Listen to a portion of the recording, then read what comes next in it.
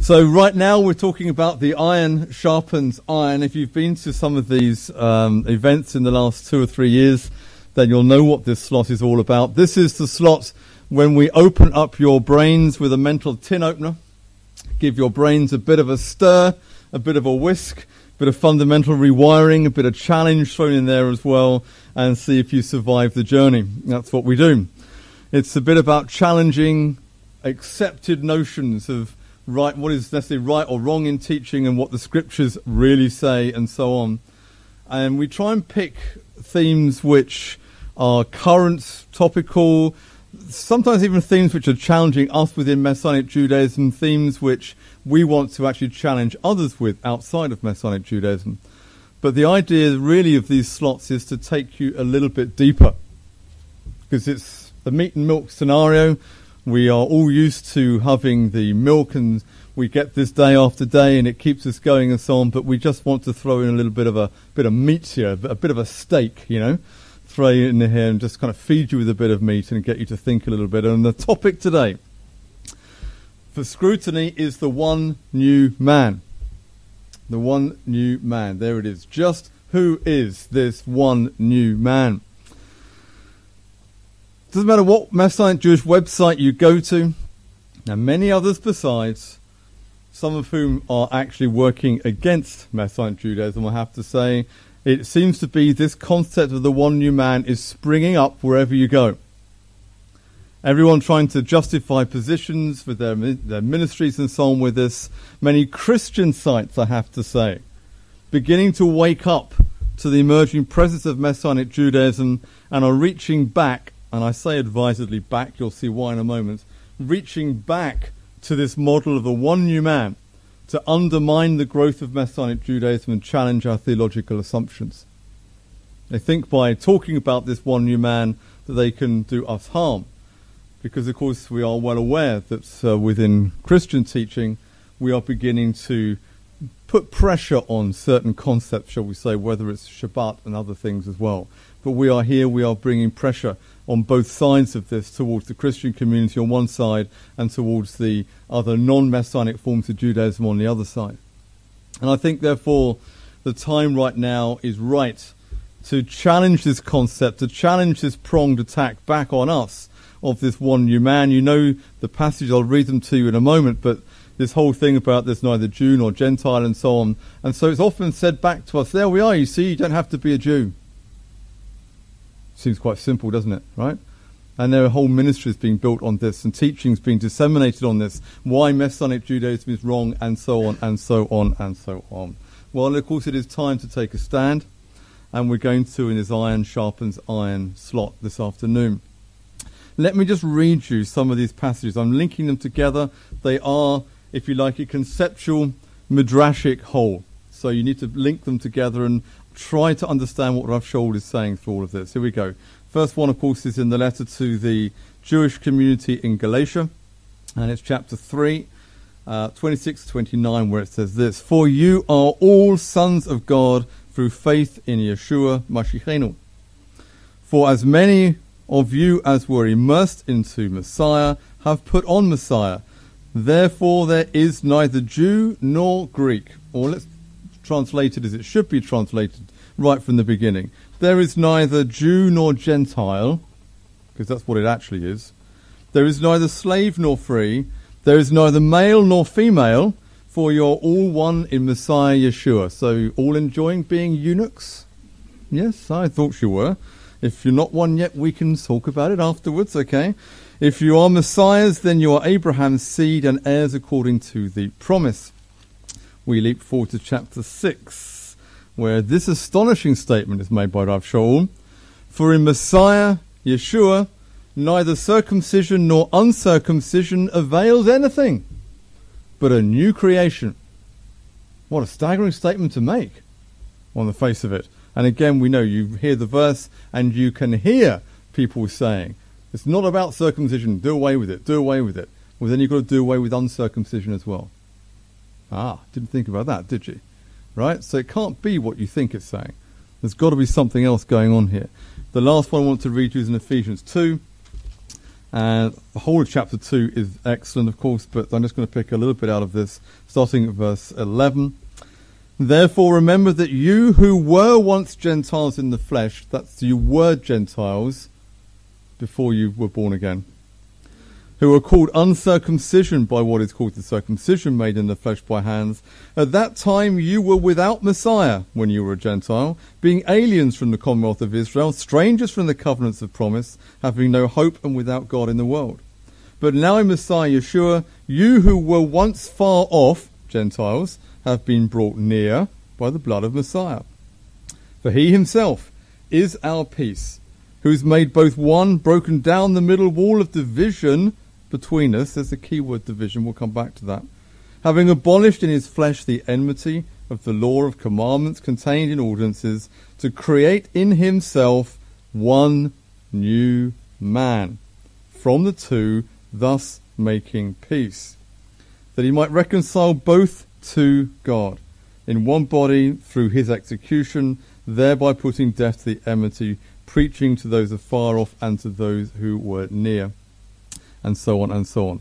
The key bit there is the one new man, but it goes down to verse 22. It's all good. That whole chapter is good. These passages all belong together. This whole one new man, neither Jew nor Gentile, and so on and so on. They all belong together in this new creation. That's what Rav Shaul was trying to hint at.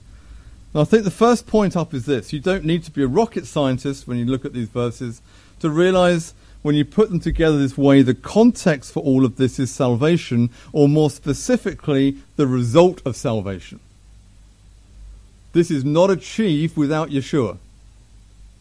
This is a fundamental point to understanding this passage, of who this one new man is. Whoever this one new man is, without Messiah, it is impossible to be it. Has to be through him. That's so obvious in many ways, but we'll come back. You'll see there's a reason why it's important later on. What is meant by the circumcision or uncircumcision? Something new. Well, again, is there now an alternative to circumcision or uncircumcision? I've never heard of one. I mean, you're either one or the other. You're not a bit somewhat men, excuse me. You know, I mean, what? Well, yeah, all right. You work it out. Join the dots. I'm not going to put a thing up on the slide. You know, you can't. You've got to do one or the other, right? Although apparently the Egyptians were partially, but let's not go there. But you know, you've got to be one or the other, right? You can't kind of sit in the camps on this one. It really doesn't work. So if there's no alternative, what is Shaul talking about? Who is this one new man? Because he's neither Jewish nor Gentile, he's neither male nor female, he's nor slave nor free. We are all one. All the differences are gone. And of course, in many ways, you know, he's right. And yet, when I look upon the room here, I see men and women. Did you stop being a man when you were born again, men? Did you stop being a woman when you were born again, women? No, I think you've probably carried on. I mean, if you didn't, come and let me know. I'll be interested to know how that works. But as far as I'm concerned, you carry on. But this verse is saying there's neither male nor female either. So there's got to be something deeper here. There's got to be a point which is not being got hold of. Shaul knew what he was talking about. The question is, do we know what he is talking about? That is always the issue, of course. Distinctions apparently seem to have gone. And yet, isn't it strange? With these distinctions that have gone, the one message which goes out to Jewish people is come and join the Gentile body of believers. How weird is that? Apparently distinctions are gone. Oh, no, they haven't. Come and join us. Stop being a Jew. Well, how about you stop being a Gentile? No one's asking that question. No one's putting anyone on the spot on that one. Join the Gentile body of believers and have a ham sandwich. Now we're all one new man. You know, it's what the mind reads and understands, even if the words don't say that. Of course, this may have worked 100 years ago, but the nuances, frankly, of a crass view like this are causing it today to blow apart. More research has been going on, more study has been going on an academic level, apart from anything else. That these somewhat, shall we say, simplistic views really can no longer hold sway. As been said so many times, if the Jewish-Gentile distinction has gone, then so has the gender divide, and so has the slave and free. Now you may well say, yes, Rabbi, the slave and free distinction has gone because of Wilberforce historians, yes, Wilberforce and the historical abolitionists and so on. But we're still men and women. Last time we checked, But there's something else here. Why should the movement, in terms of being born again, why should the movement be towards joining a Gentile body? Why is it not the other way around? Anyone stop for a second and ask this? It all seems so obvious if you're a Gentile, but it's not if you're a Jew. It is not obvious. And I think all of this reveals, to some extent, the depth of the unsaid, unspoken theology and ideology that drives these statements. And these dichotomies that Shaul picks here are not random. They are purposeful. And we have to understand what he's saying. These are not throwaway comments. They are critical to the overall understanding, as we will see. Who is this one new man, this new creation? Got to understand it, we've got to get back to our first century Jewish mindset, of course, as in all things, if we're going to peel this back and see where we're going for it. What were the competing views, the different philosophical, ideological, theological agendas and angles that were at work in that first century, the contexts and backgrounds to the passages that we've just read? Most recent research on this is pointing now to an understanding behind especially Ephesians and Galatians that actually Shaul was writing against a resurgent Gnostic and Gnosticism of his times. Now, if you're not sure what Gnosticism is, in a nutshell, we would probably describe it today as a kind of hyper or super spiritualized attitude towards Scripture. Gnostics are the ones who know, it's like when there's, you get adverts about some spiritualists and so on, and come and see so-and-so and so-and-so, and you think, well, actually, if you were really in tune with that, you'd know anyway, wouldn't you? Because you would know, right? It's like Gnostics. Gnostics are supposed to know, but apparently, they know, but you don't, which makes them somewhat special, of course. And this is what Gnosticism is all about. It's not scriptural Gnosticism. But this advantage of being the only truly spiritual ones who would know what was going on here meant that they could take the reality of the terminology, if you like, of the scriptures, the physicality of the terminology of the Bible, and use it at will in any way that they deem necessary or as they wanted to. Let me ask you the question. If you could play with terms as you want to and super spiritualize them and make them mean what you want them to mean, how easy is that leap from that to replacement theology? It's about that close. It's very easy, because at that point you can say, you know what, that's not that anymore, it's this. Suddenly you can say, Israel isn't Israel anymore, it's this Gentile body over here. Well, how do you know that? Well, I know. Yeah, I know. I'm not joking, by the way. This is, I jest, but this is historical. Gnostics genuinely believed they had extra knowledge, and they applied it in this way, and it was a real problem at this time for the understanding of Scripture, to really understand what was happening. And behind Ephesians and Galatians, we've got this robust defense from Shaul against this kind of super spirituality that is going on. It's very easy to see how this Gnostic attack was beginning to influence the scriptural interpretations to be whatever you want it to be, frankly, however you felt led for it to be, and Shaul says no. That is wrong. So the Gnostics were saying that after being born again, you somehow transcended the purely physical to a higher spiritual plane, leaving behind the fleshly distinctions of this world. And you see, this is where it gets interesting, because for them, Yeshua was not necessarily Jewish. He didn't need to be Jewish anymore. In fact, to be Jewish was too worldly, fleshly, carnal. No, this Yeshua the Gnostics were teaching was a universal spiritual being who may have taken flesh to save us, but in essence was and is an idealized, ethereal, ethical image and universal icon. Ring any bells? People talk about today Yeshua cults, but this decontextualized Yeshua that is often taught in congregations, not in Messianic Judaism, but outside, this should worry us, because this is exactly what the Gnostics were teaching. And hidden away in all of this is a lot of critique against Judaism, in particular Messianic Judaism, and about this one new man. A sad drift towards the decontextualized anti-Hebraic view of Yeshua as a universal goodwill ambassador from heaven. And if such is true for him, then it was true for believers. Then he didn't need to be Jewish. In fact, all of these old categories just seemed to fall aside because they were too carnal, too worldly, too fleshly. We didn't need them anymore. You suddenly become this sort of super spiritual what's-it that just, glides through the ether. Whether you're male or female, Jew or Gentile, slave or not, is irrelevant. Your quality of your spiritual life was all that mattered, and your hearts and everything else. And so you just kind of float through. And we have to remember this is what Rav Shaul was preaching against in his letters. He was saying it is important terminology. In fact, the deliberate image and usage of this terminology of Jew, Gentile, male, female, slave and free and so on was important, and it was actually to contrast his position with the Gnostics, as many experts now believe he was doing. He did not super spiritualize any category. In fact, one thing that does become clear for Shaul as we read his writings is that he's saying something profound about real and existential categories that for him do still exist. In his day, they still existed. And he wasn't getting rid of them. He was talking about them in real terms.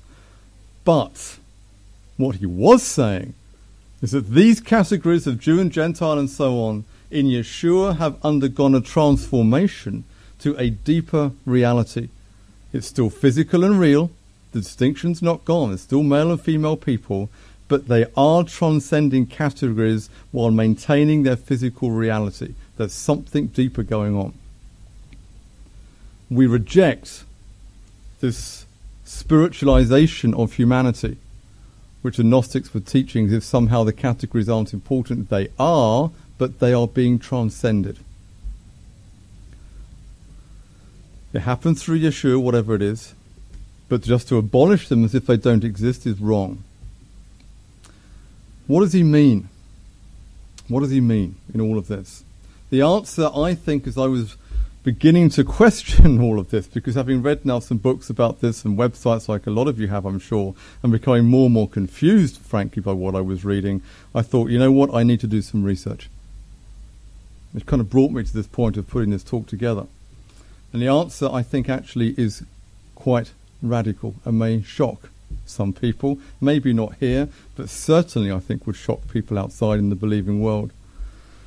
To answer the question, we have to go back and look at some of the, as we say, modern and not so modern views on all of this. Shaul's own words: 3 pairs, Jew, Gentile, male, female, slave and free. Accidental? No.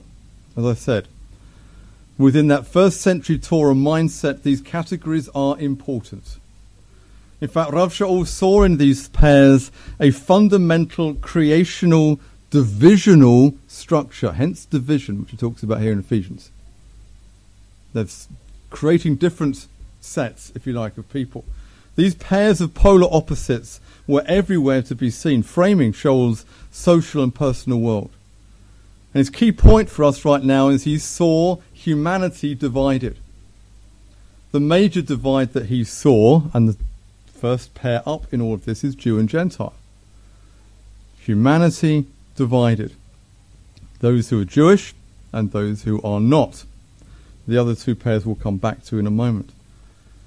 What is really, really important here is that Rav Shaul, as the Jewish man he is of that first century, radically backs up the Jewish position, and I say this, the Jewish position today, that mankind is fundamentally split into 2 groups and not 3 or more, but 2.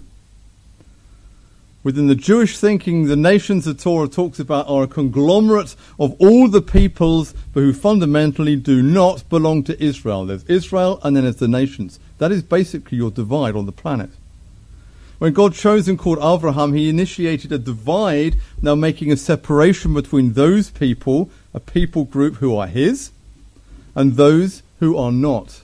Those who he has called and chosen to follow him, and those who currently are not following him. And Scripture is full of this distinction: light, dark, clean, unclean, and so on. There's always this polar distinction that runs all the way through the Scriptures. There's Israel and there's the nations. Really important, get hold of this concept. Shaul backed up this. And I've heard people say this to me, to my face. that the nations at the planet and so on is not split into two, it's split into three or more. I want to make this absolutely clear from Shaul's perspective here. He understands that it's split into two, Jew and Gentile, male, female, slave, free. He sees these polar opposites as divisions within humanity. All are made in his image, whether you're a man or a woman. Women will be glad to hear that. You're made in the image of God too. We don't get into chauvinistic things here. Slaves are made in the image of God. Doesn't matter who you are. You're all made in the image of God. But one group, Israel, has been tasked with a heavenly cosmic plan to reveal God to the nations. As a human being, you're either in one or the other, but you are not in both. Get it? You're not in both. It's not circumcised and uncircumcised. It doesn't work. You're either in one or the other. You're either male or you're female. You're a slave or you're free. Right? But you can't, these are fundamental creational divides that Shaul is seeing here. You can't sit on the wall. Might be a bit painful to sit on the wall if you... Never mind. Okay, you have to... you have to decide and know where you are vis-a-vis your standing with God. It's important.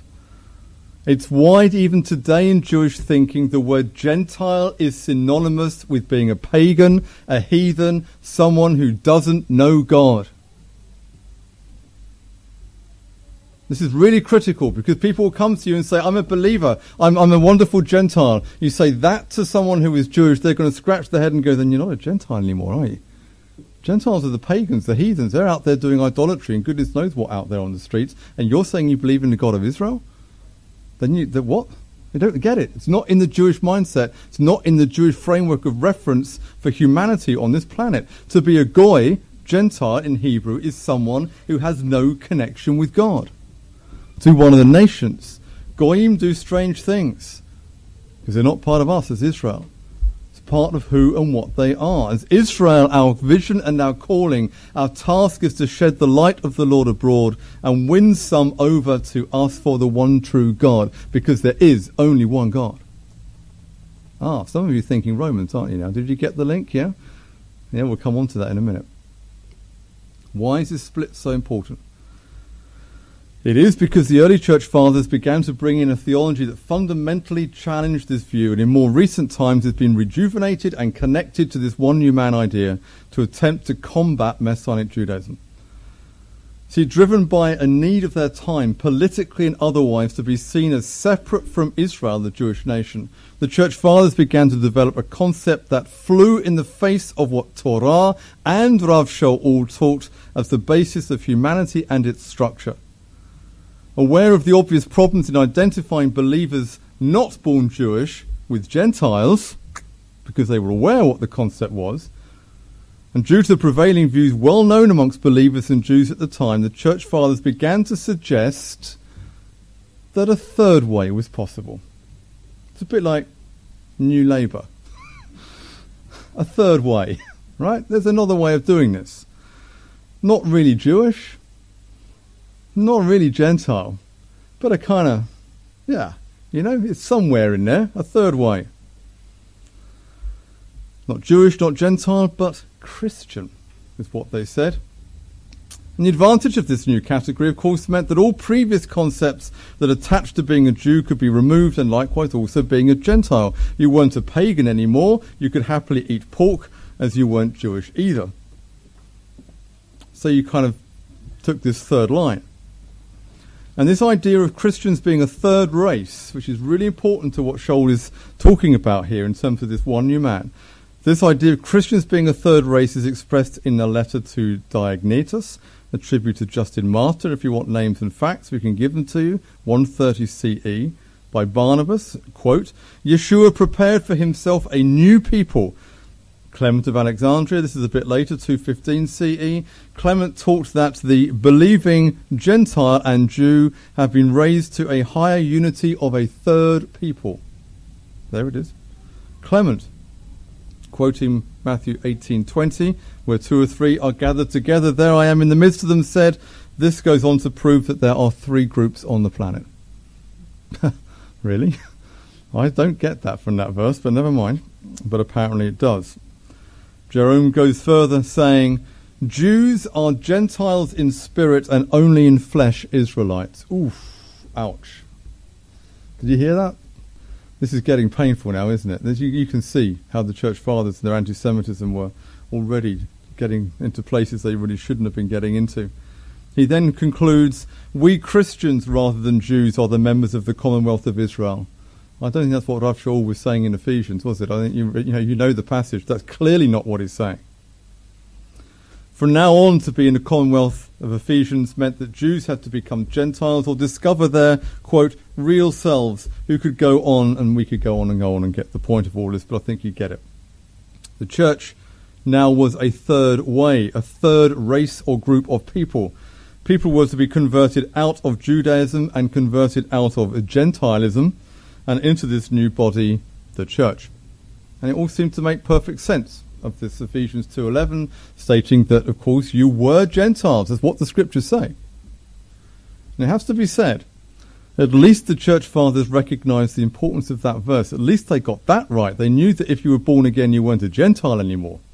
At least they still were getting that back in the first and early second century. If you were a believer, you were no longer a Gentile. But today, frankly, even that nuance has gone. People don't even bother anymore. They're just quite happy to talk about themselves as believers, as Gentiles. If you're a believer, however, you were this one new man, the third way. This new path which God apparently had established apart from Israel, apart from the Jewish people. And so I said, this verse in Ephesians about the one new man is now being given a retread, brushed down, revived in our day. The third way again, the higher unity of ex-Jews and ex-Gentiles in Yeshua, reaching back to the early church fathers, in fact, for inspiration to combat what they see as an overtly Jewish Messianic Judaism. Well, I make no apologies for saying this is Jewish. It's called Messianic Judaism. It's what it was in the first century. It wasn't Christianity. It wasn't anything else. It was a Judaism. But it's obviously getting a little bit too close to home for some people today. And so this whole concept of this third way, this one new man being revived today, is no longer being Jewish, no longer being Gentile, but being something nebulous in the middle. Well then, so you are not male or female, you are going to be something nebulous in the middle. You can't have one without the other. Be logical, be consistent. Or throw your paradigm overboard and start again. But you can't have it both ways. To the untrained eye, of course, this third way looks suspiciously Gentile, which of course it is. It's the same old story, come and join us, have a ham sandwich. But it clearly can't be what this one new man is all about. Well, before we get on to what it exactly is, I just want to state one more little thing about this, which I think is really important. It's terminology, but terminology is important. Whenever Israel is being used in the scriptures, it's talking about Israel, it's talking about the Jewish people. Equally, when you read in Greek, ta ethne, the Gentiles, that phrase always means Gentiles, not the non-Christian world as the church fathers would have liked us to believe, which is what they redefined that term as.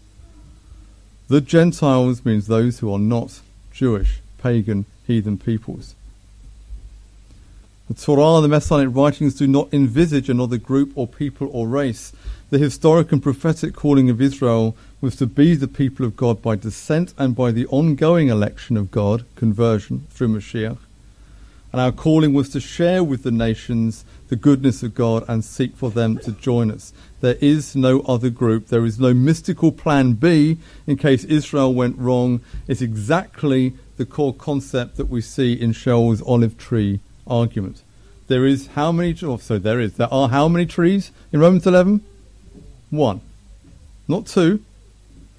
If you belong to God, then you're grafted in as a wild branch, or continue to grow if you are faithful as a natural branch. But there is only one tree.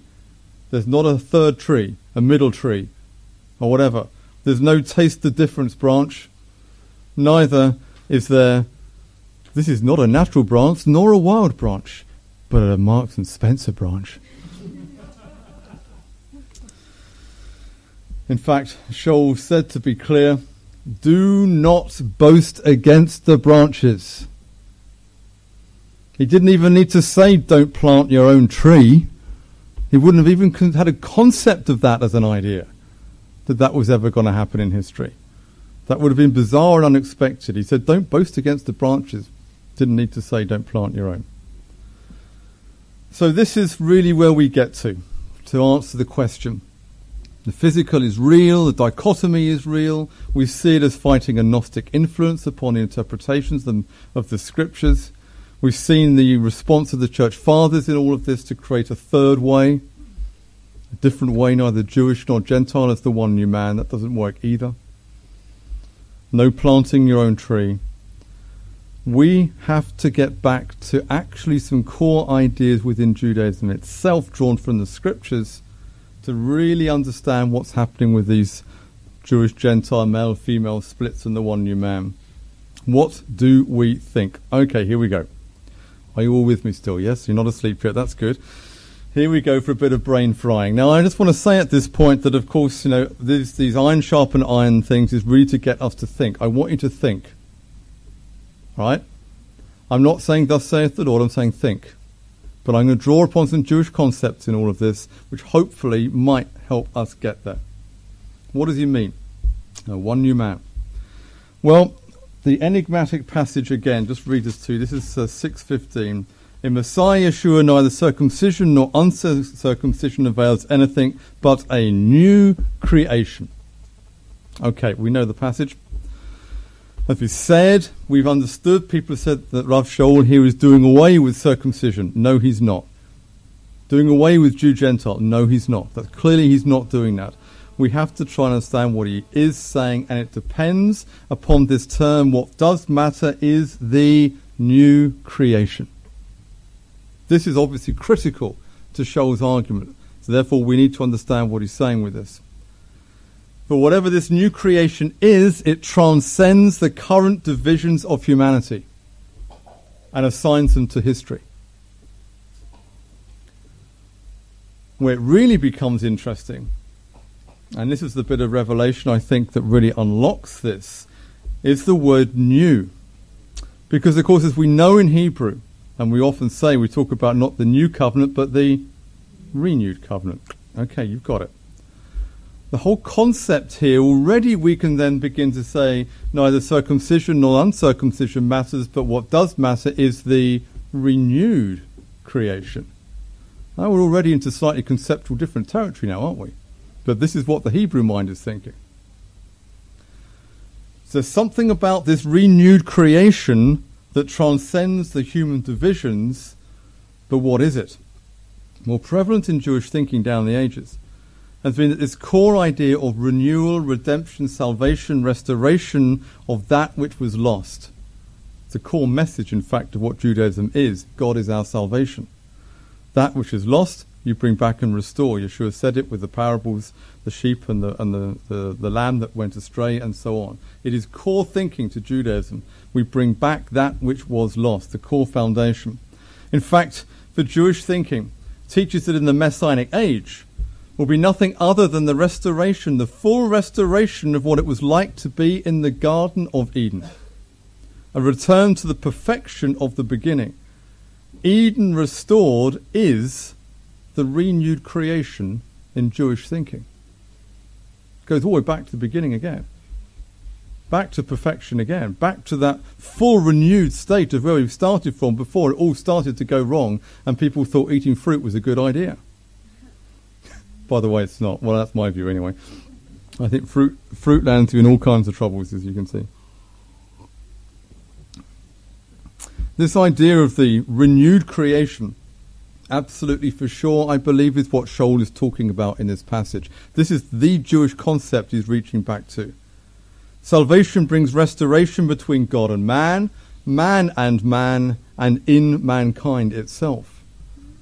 And you immediately get the connection now with the circumcision and uncircumcision doesn't matter. You know, in salvation terms, it doesn't matter. It actually doesn't. Being born again is more important than your starting blocks.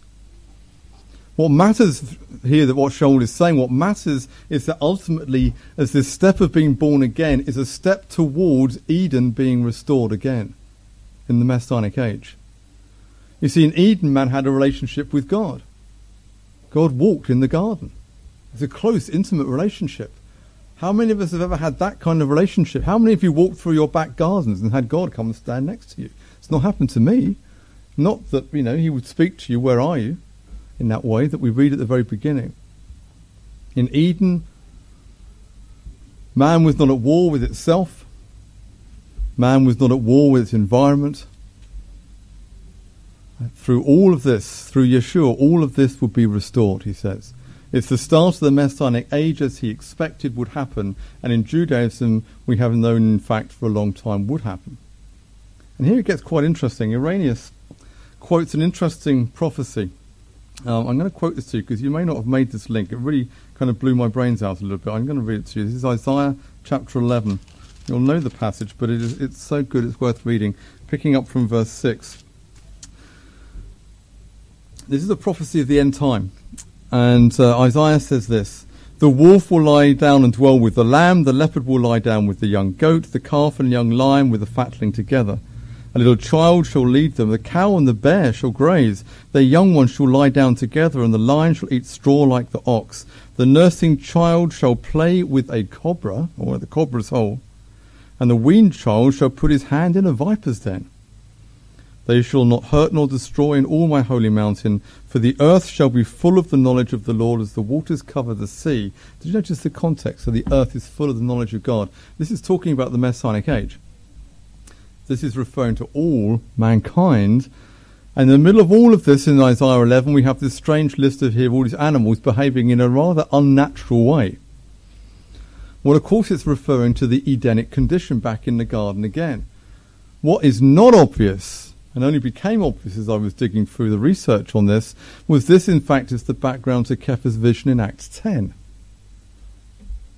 Sheep coming down, animals, right?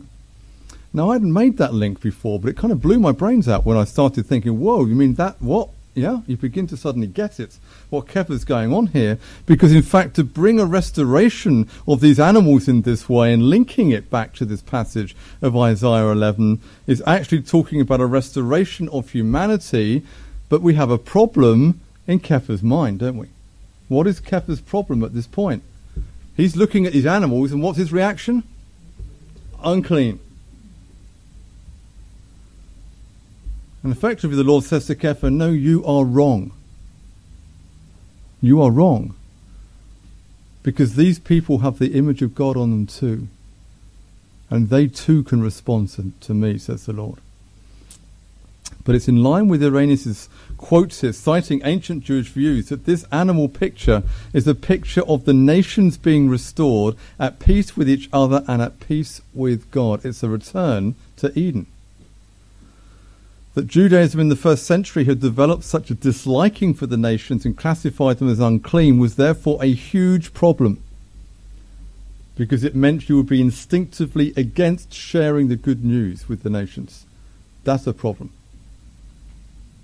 because it's something you need to do.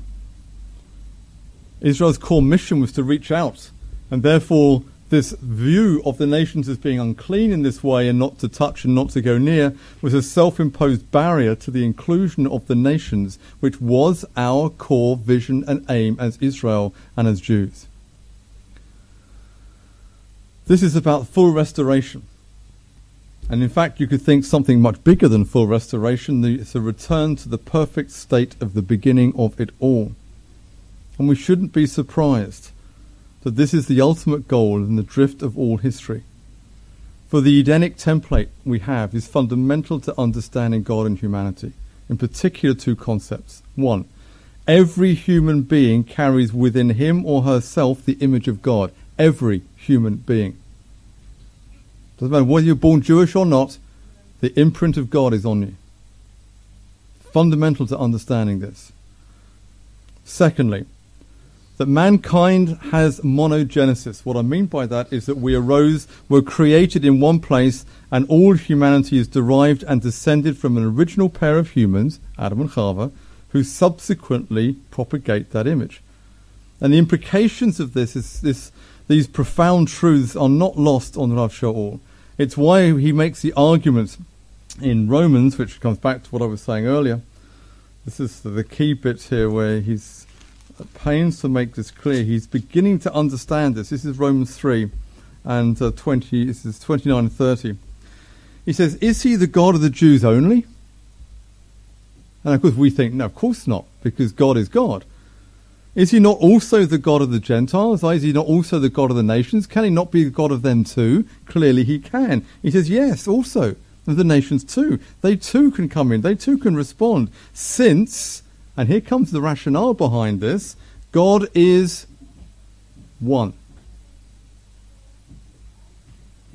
who will justify the circumcised by faith and the uncircumcised by faith. He's not saying don't get circumcised. He's just saying there's only one way to get saved, and that's by faith. Right? But he is making clear something quite fundamental in all of this, that God is one. And if God is one and he is the only true God, then guess what? Where are the nations going to go for their God? Who can they go to? There is only one. They've got to go to him. So there's no point us as Jews saying, no, he's our God. He's the God of Israel. Go get your own God. There are no other gods. It's a crazy statement to make. And Shaul sees this. And he's not having any truck with this. He says, no, he's not just the God of the Jews. He's the God of everyone. Has to be, because God is one. Okay? So it's important that we all have the image of God, all of humanity. And if God is one, then he has to be the God of all, because we all have his image. So you see, monogenesis and monotheism go hand in hand. The two hang on each other. If, on the other hand, evolution were true, and mankind arose spontaneously in different parts of the world, like the jawbone found in Ethiopia last week, which now apparently tends to suggest that there was another spontaneous arising in Ethiopia, then the pagan idea that each nation has its own God could be true. If evolution is true, paganism is true, actually. Two go hand in hand. You may not have thought of that before, but they do. But Shaul is at pains to make it absolutely clear. God is one, mankind is one, because we all descended from one pair of parents. Now, you may not like your great-great-great-great-great-great-great-great-great-great-grandparents, and you certainly have an issue with what your great-great-great-great-great-grandmother did with the fruit in the garden, but they're still our parents. All of us. So we're all related, by the way. Hi. I'm your cousin. But we are. And you see, instinctively we kind of know this, don't we? Yeah, we do. Doesn't matter what country you come from, you kind of know.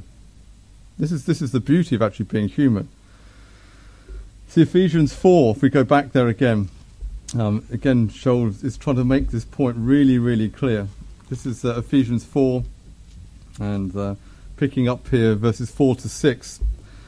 There is one body, one Spirit, just as you were called in one hope of your calling, one Lord, one faith, one immersion, one God. And he's going, one. Don't you get this? There is only one. Yeah? And if there's only one, then it's only going to be one truth and one way. You know, Yeshua said, only comes to the Father through me. There is only one. One is it. Right? It's all about one. Given the unity of God, we must be one too, but not only us Jews, he says. Then everyone. We all have to eventually become one. If he is one, he must be the God of all. He can't just be this parochial deity of the Jews.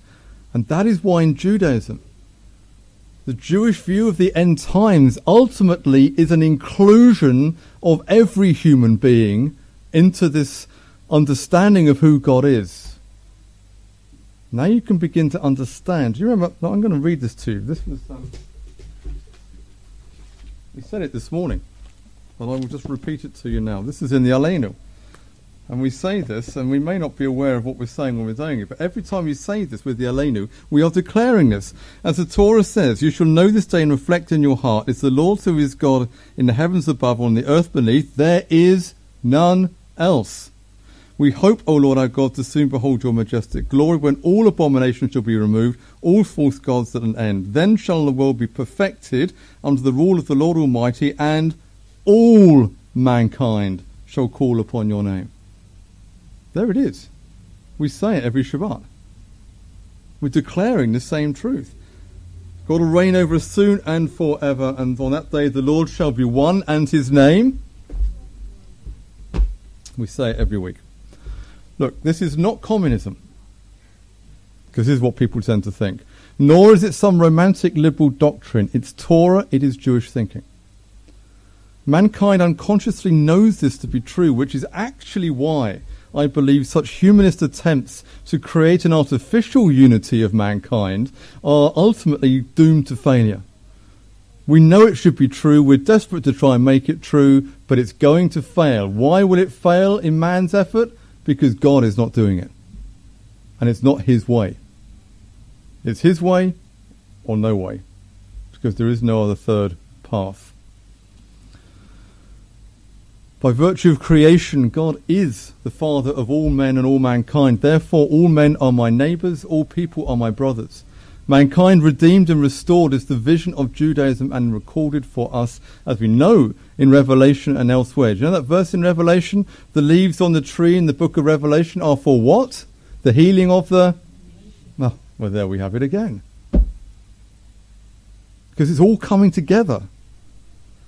And let's not forget, the divisions of the nations was a curse imposed by God to stop mankind attacking heaven and becoming too powerful. Now, think of it this way. If a curse is placed upon mankind, which has created these artificial divisions amongst us, then the curse can also be lifted inasmuch as judgment can be lifted too.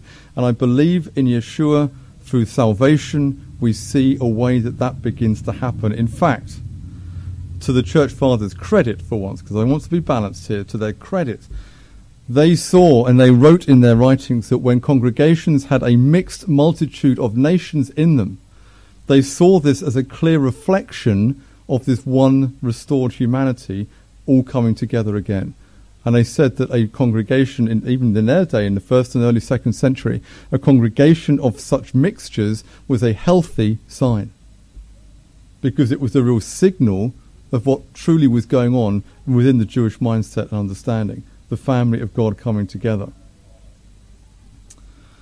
The unity of God and the unity of mankind, therefore, is a fundamental given of Torah and Judaism. In fact, we can see this picked up elsewhere. I'm going to go to Corinthians as well. While we're there, I am getting towards the end, you'll be pleased to know, but bear with me, we are getting there. And this is 1 Corinthians 15. And picking up on 21. For since by man came death, by man also came the resurrection of the dead. For as in Adam all die, even so in Messiah all are made alive. Okay? And then we zoom forward again to 45 to 49. Here's another critical concept. And so it is written, the first man, Adam, became a living being. The last Adam, or the second Adam, as is also translated, became a life-giving spirit. The first man was of the earth, made of dust. The second man, the second Adam, is the Lord from heaven. The second or last Adam is who Yeshua is. And it's this Jewish idea that Mashiach would be the one to restore Eden, who would in fact be a second Adam, who would bring back full restoration of mankind. Just as mankind was corrupted by the first Adam, so too in the second Adam, can mankind be redeemed. Now you begin to get this idea of what Shaul's talking about when he talks about putting on the renewed man. You need to get back to this restoration pattern and restore sense of creational humanity with its relationship restored to God. And it only happens when you're born again. Interestingly enough, I just want to mention this in passing as well, because it's again an interesting concept. The rabbis taught that the body of Adam contained all of humanity in it, with each nation being a different part of the body. So they attributed nations to parts of Adam's body. I'm not going to go into details, it's quite humorous reading. As you can imagine, who they chose to be the head and the foot and other parts of the body, we won't even go there.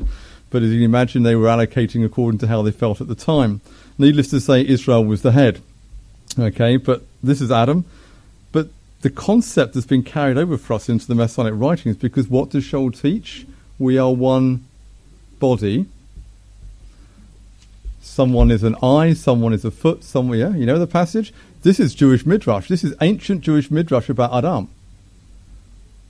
Oddly enough. Which now begins to make sense, because if we are all parts of the body, now this is humanity restored.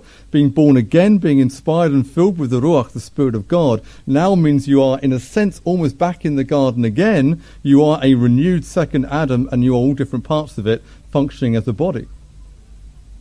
They're all linked together. The bigger picture is quite an amazing picture when you see it this way. To be a part of this body is the first fruits of a future full restoration yet to happen. And I say yet to happen because we are not at perfection yet. Why is it that people struggle with this verse about neither Jew nor Gentile and so on? Well, really it rides over human categories that we still see as operational. But you have to go deeper, go back further to really get it. Why is there no Jew and Gentile in Yeshua? Why? Because in Adam there wasn't a Jew or Gentile. Now you may think to yourself, obviously Adam wasn't Jewish. Well, he wasn't Gentile either. He was humanity. Adam means mankind. It's not a name. It only became a name later on. Adam is mankind. Not Jewish, not Gentile, because there were no divisions. It was just mankind. Yeah? Okay, if you get that idea, then what about male and female? Was Adam male or female? Mankind? No, he wasn't. He was androgynous. You begin to see where Shaul's going with it now, yeah? Was Adam a slave or free? No. He hadn't made any moral choices up to that point, and therefore he was technically neutral. He wasn't in bondage, nor was he free. You can only be free if you choose freedom and take responsibility. Now you see why Shaul was using these categories when he was talking about this one new man, the renewed man, the new man. It's a restored Adam. Because in Adam, none of these categories were true. It was just him. There was no division in mankind, no division in humanity. He was just Adam. So what Shaul is doing here is picking up on this ancient midrash to talk about the plan of salvation to restore all of humanity, not just the Jewish people. But before you think now, oh, that's great, this means it can be non-Jewish and decontextualized, I think you'll have got the hint. That is not true. This is a future condition of mankind. We aren't there yet, but it will happen. In Yeshua, Shaul recognized this final stage had begun, not just with Israel, but now all humanity were beginning to respond to Yeshua. The nations were pushing in. And he saw in this the fulfillment of this ancient Jewish dream, that all mankind will be impacted by the God of Israel. A full restoration of the Garden of Eden again.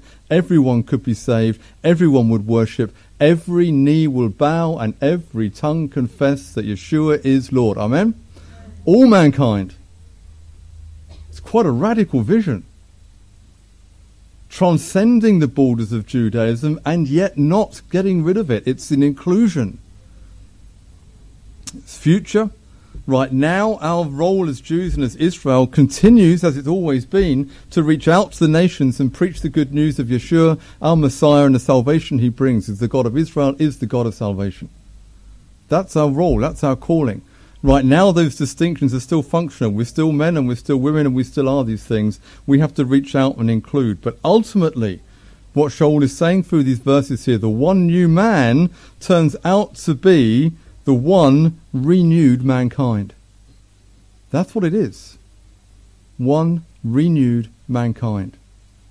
Back to the Eden again, back to that state of perfection, back to the beginning. And all of this is only possible, how?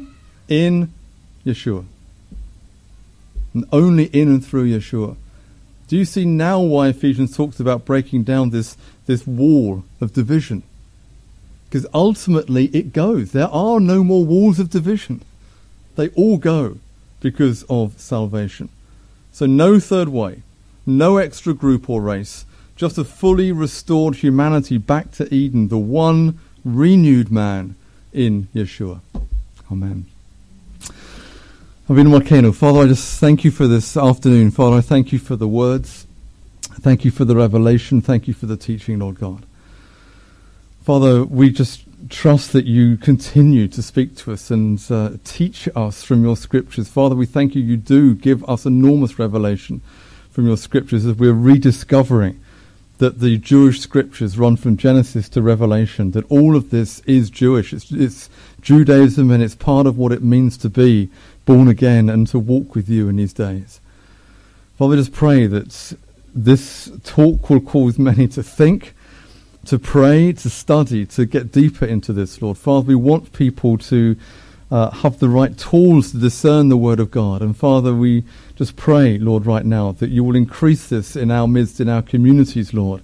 A hunger and a desire to know truth and not be put off by platitudes, not be put off by theologies that have been around for so long that no one dares question them anymore. Father, I pray, make us truth seekers and not stop until we find it, we pray. B'Shem Yeshua Mashiachenu. Amen.